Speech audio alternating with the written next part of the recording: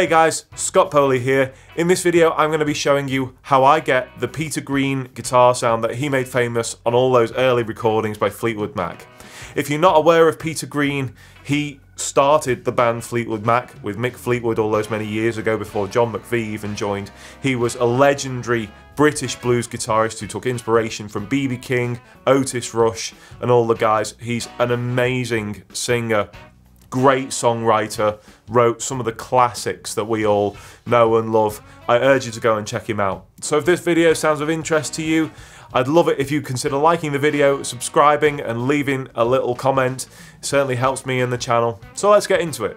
So before the pandemic hit, I was on tour regularly doing 100+ dates a year with a band called Rumours of Fleetwood Mac. We cover Fleetwood Mac songs as authentically as possible. We tour theatres and incredible venues all over the world. One of my jobs is to play all of those famous Peter Green licks, including Albatross, Need Your Love So Bad, Oh Well and all that stuff, and it's certainly my favourite part of the show. So to start off with, let's have a little look at the history. So the story starts in London, early 1960s. A young Peter Green is poised to take over from Eric Clapton. Even by that point, Clapton was the legendary guitarist with John Mayall, and he was leaving to form a band called Cream, who I'm sure you're familiar with. So Peter Green went out and wanted a similar guitar to Eric, so he bought a 1959 Les Paul Standards in Sunburst, the same as Eric's.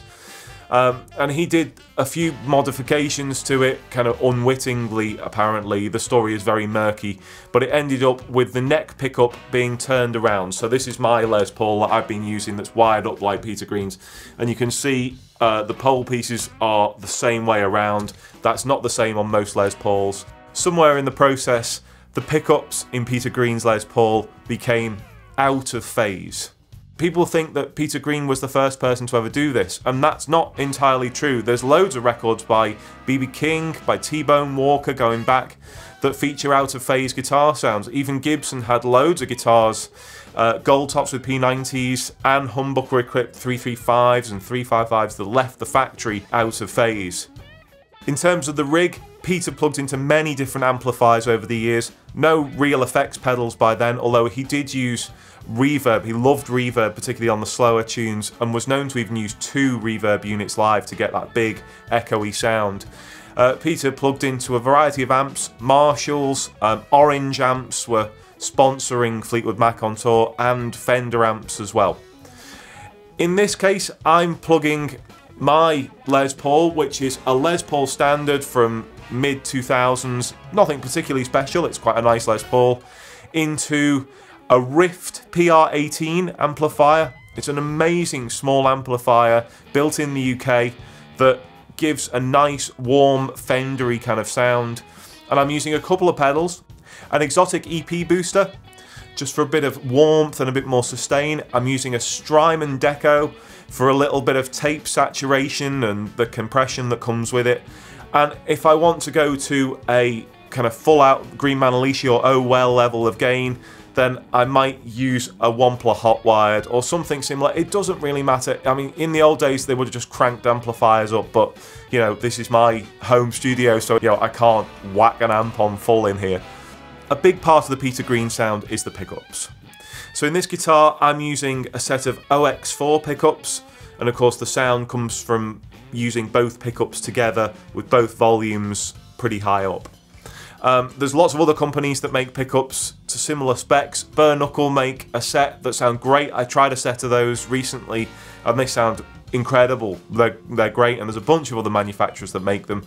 You can't really lose. Another big part of the Peter Green guitar sound is how the amplifier and the guitar is recorded. I'm actually going to release a video next week about guitar amplifier recording, so check that one out, subscribe to the channel and ring that bell icon so it'll let you know when that video comes out. But I'm using an X-Audio ribbon mic. Stuart at X-Audio makes these incredible ribbon mics and modifies old ribbon mics. This is a fairly cheap ribbon mic that I'm using on this one, but it sounds amazing. I'm also using a room mic in the room to get the sound of the guitar acoustically. You can hear that on the records where the vocal mic is picking up the spill from the guitar amp and the guitar itself. So you hear a mix of the distant guitar amplifier and the close-up kind of acoustic natural guitar sound.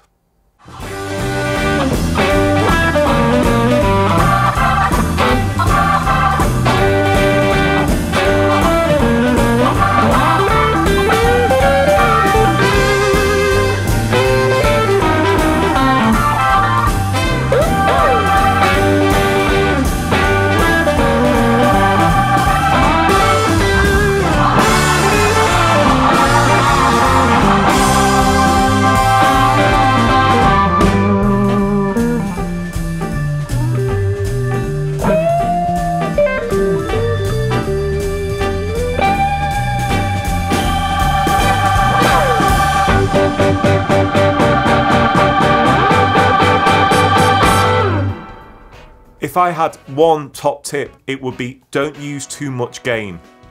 Okay, Peter Green was legendary for his tone and feel, but none of it was as distorted as you think it is. Even Oh Well is not that gainy. Again, Green Manalishi, by today's standards, it was comparatively clean. The other thing I would say is play dynamically. Don't just rely on boost pedals for your solos. Learn how to play softly in your right hand and approach the guitar to get that nice sound that he perfected in a relatively short time with Fleetwood Mac. So if you want to go and get this Peter Green guitar sound for yourself today, to make your own music or to cover some of those Peter Green classics, what gear should you use? Well, ideally you'd use a Les Paul, of course, you know, the classic Peter Green thing, but you could also use any guitar with two humbucking pickups, you know, an SG, a 335, whatever works. Ideally, you should buy a set of Peter Green spec pickups. You can have your existing pickups modified, absolutely you can, but if you want to revert your guitar back to normal, then it might be a good solution for you. In terms of pedals, you want a mild gain boost pedal. There's loads of them available, there's too many to mention. And a nice amp, you know, and a nice amp can be anything from, you know, the cheapest of amps. If you've enjoyed this video, I'd love it, like I say, if you could like the video and subscribe to the channel, give that bell icon a little ring for me, and I'll see you next time. Thanks so much for watching.